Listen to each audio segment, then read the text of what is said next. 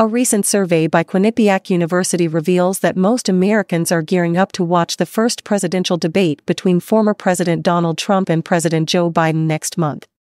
The debate, scheduled for Thursday, June 27, and hosted by CNN, is generating significant interest, with 72% of voters indicating they are likely to tune in. The survey, conducted from May 16 to 20 among 1,374 voters with a margin of error of 2.6 percentage points, highlights the high level of anticipation surrounding this early debate in the election cycle.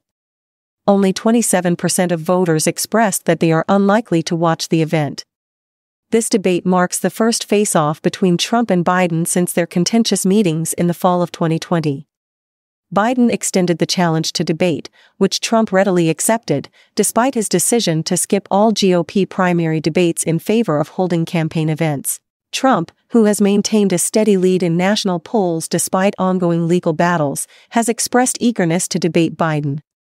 The June debate, followed by a second one scheduled for September 10 and hosted by ABC, will be pivotal moments in the campaign.